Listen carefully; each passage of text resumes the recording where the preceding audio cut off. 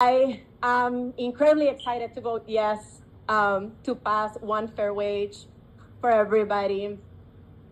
And I was thinking about 4 years ago when we passed 15 minimum wage.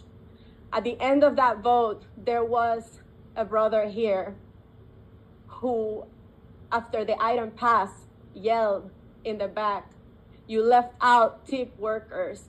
He yelled that so many times, and I felt that in my heart. I knew that that moment was an opportunity for us to do that, and we didn't do it.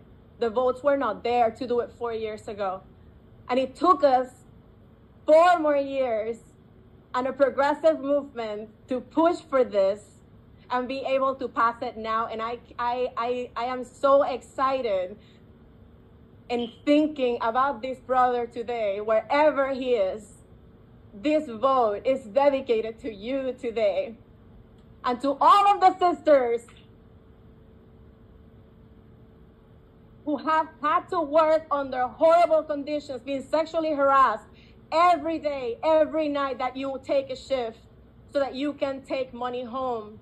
That's unacceptable. We are ending that today, and I really hope that all of you colleagues vote to pass one fair wage for everybody, because Chicago deserves this. Thank you, Mr. President.